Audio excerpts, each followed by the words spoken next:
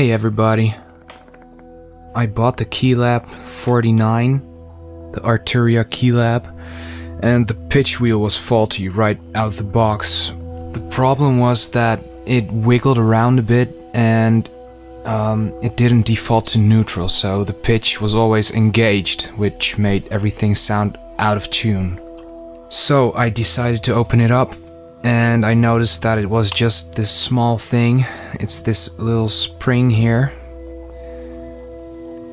It got caught behind the pitch wheel itself, and you just gotta move it slightly out of the way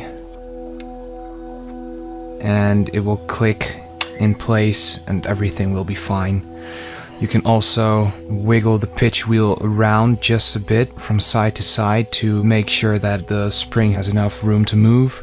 Just move things around a bit, you'll figure it out. So if you're having pitch troubles, son, save yourself the trip to the store. Save yourself the trouble of sending it back. Just open it up, wiggle some springs around, and you'll be good to go.